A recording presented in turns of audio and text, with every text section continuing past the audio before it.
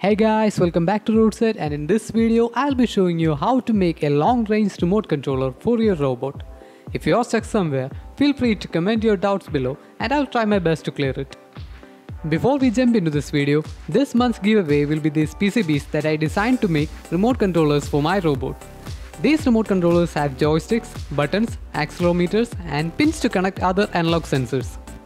I'll be giving this to my supporters and subscribers for free. To enter is simple.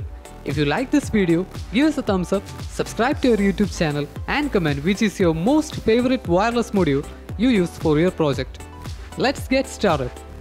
For easy understanding, we will divide our remote controller into three parts: the input unit, processing unit, the transmitter. Input is the unit using which the remote controller gets the data from the user. For example, joystick, accelerometer, buttons, potentiometers, etc. For this project, we will be using accelerometer and joystick. This is one of the most widely used analog joystick modules which is designed to work with Arduino. It has two analog potentiometers, one to detect the vertical motion of the joystick and the other to detect horizontal movement of the joystick. The processor is the part that reads the data from the input unit, process or condition them for the transmitting unit to send. Here, we will be using Arduino Nano to process the inputs. The transmitter is the part that sends the data from the remote controller to the robot's receiving unit wirelessly. For our project, we will be using HC12 wireless module. Now about HC12 module. This is one of the most widely used wireless modules in the field of robotics and other remote control applications. It is very easy to use and have a very long range of communication of up to 1 km line of sight. So why did I choose HC12?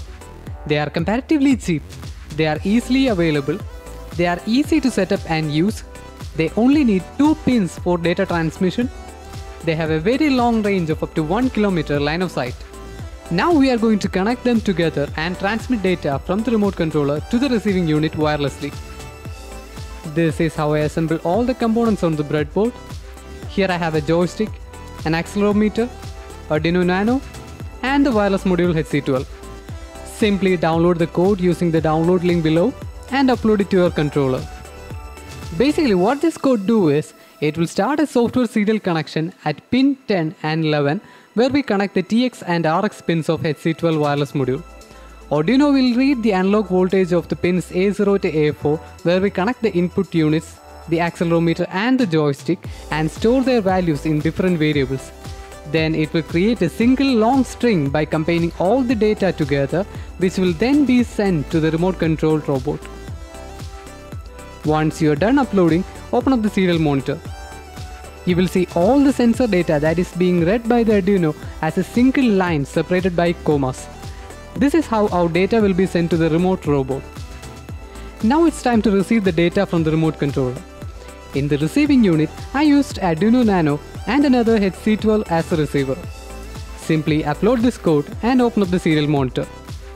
Here what exactly happening is, first we read the data coming from the receiver module to a variable named input. This input is a long string of numbers separated by commas.